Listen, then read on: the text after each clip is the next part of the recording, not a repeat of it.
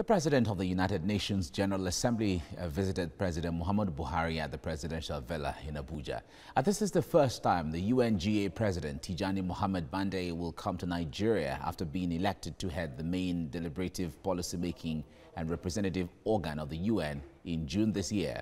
The visiting diplomat told State House Correspondents that there is a need for member states of the United Nations to focus on achieving the sustainable development goals, especially on matters relating to access to quality education, ending hunger and poverty.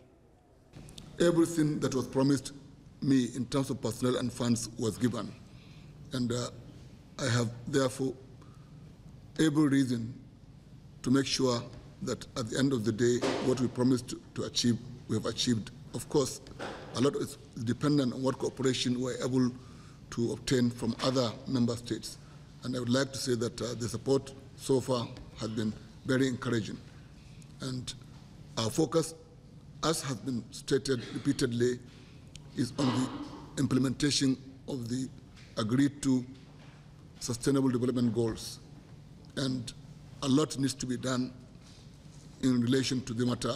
First, whether you are dealing with quality education or zero hunger or climate action or inclusion.